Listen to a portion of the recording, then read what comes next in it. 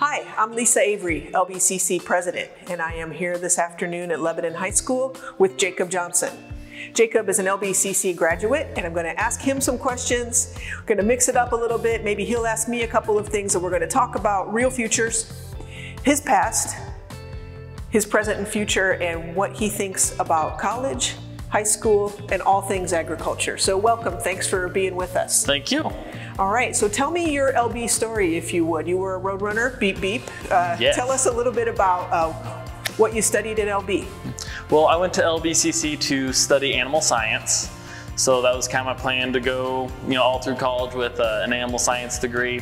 One of the big draws for LBCC was that program and just everything good I'd heard about it, as well as I was part of the LBCC livestock judging team, which granted me a lot of opportunities in college and beyond, and so that was just a wonderful opportunity to be able to go there for that as well. Okay, do you come from a farming family and you have this in your background? Well, I participated in 4-H and FFA growing up, and that would be more where my background came from. We had a small, Harvey farm, some sheep, some goats, that sort of thing. But growing up in 4-H and FFA was really kind of what drew me into that program. Okay, and how did it work for you at LBCC in the livestock judging? Tell us a little bit about that.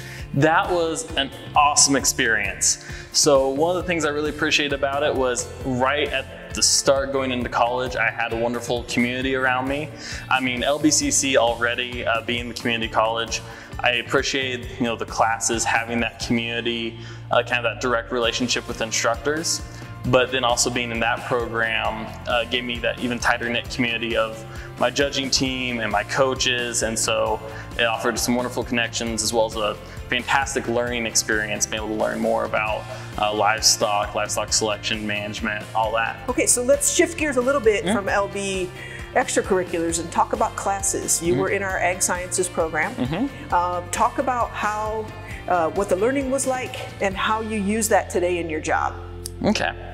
So, kind of like I had mentioned, one of the things I really appreciated was at LBCC with the way classes are structured and the class sizes. I just feel like there was more opportunity for us to really get deeper involved in the material, more hands-on experience. I know that one of my favorite classes that I took was actually the artificial insemination course that Weber offered. And we got to travel out, practice, and so just having those opportunities I feel like is something that was definitely unique to the program. So we got a lot of different opportunities, being able to travel and go outside the school, but also just I feel like the classes were really tight-knit. It was a wonderful sense of community in all the classes throughout the school. So I really appreciated that. Tell us about your day job that you do now, and if you can, link that back to what you learned at LB. Yeah, definitely. So I am now an ag teacher. So I work in agriculture education. I'm one of 3 ag teachers here at Lebanon High School. So we have one teacher that focuses more on the animal science side, one on horticulture, and then I focus on power structure and technological systems. So that's mostly the welding, the small engines, more that side of things, kind of your traditional shop courses. But being part of the agricultural program, we tie a lot of that back to ag as a whole, as an industry. So we're really kind of focusing on giving students those career skills to be able to go pursue any career in agriculture or in trades as a whole. Talk to us, Jacob, a little bit about students who might not be interested in college, because enrollment's down right now, and a lot of students are opting out of higher ed altogether. What advice do you have for those students as they ponder their future? I think for some there has been this stigma of going and getting a college degree, and they think of some of the higher ed degrees that may not be as applicable, right? And they immediately jump to the idea of if they want to go into a trade or something like that, that they can either just get on the job learning or have opportunities such as those. And I don't think some of them see the opportunity that's available at schools like LBCC to learn those skills and get an associate's degree or get a certificate in any of those programs, and being able to enter the workforce with those skills and abilities, and how many more doors that opens. Teachers probably don't get as much spare time as they might like, but what's fun for you? Spare time. So what is spare time? Yeah, that's the question. So right now, actually, my wife and I just got our first house. Excellent. So a lot of my time outside of school has been taken up with housework, kind of, just trying to improve on that. So that's been a lot of my spare time lately, as well as we're preparing for our first kid. So there's been lots of my extra time, we'll say, dedicated to that. For fun, I like to do a little bit of fishing, some hiking, hunting when I can. Okay, now, you have a question for me? So with students coming out of high school, what would you say their biggest opportunities are going to LBCC or a similar school?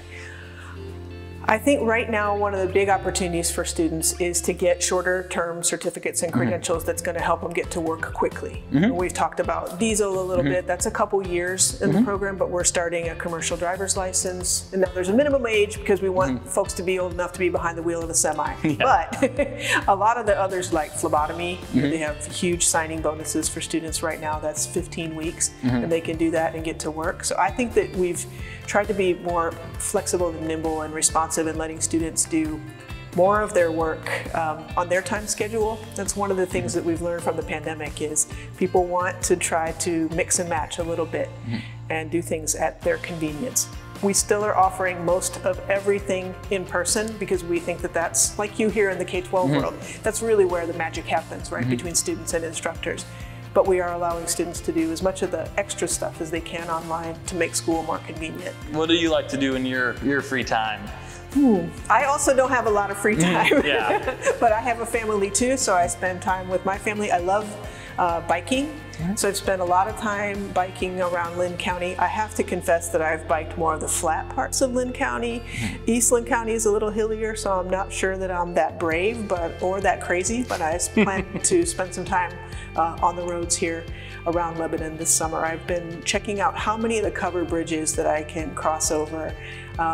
Caught 5 or 6 last summer in Scio, the rainiest day of the summer. I was out and it was a supported bike ride, so I got very, very soaked, but it was an amazing and beautiful day. And the good thing was I didn't get too warm. Well, I want to thank you so much for your time and also just, again, appreciate you sharing not just about LBCC, but doing all that you can to stay in public school teaching. I know it's been a tough time and we want to make sure that students in our counties have outstanding teachers who are dedicated to them, to the profession, and really understand the content that they're coming from. So thank you so much for your time. Thank you. It was a pleasure. Take care. It's a pleasure, yes.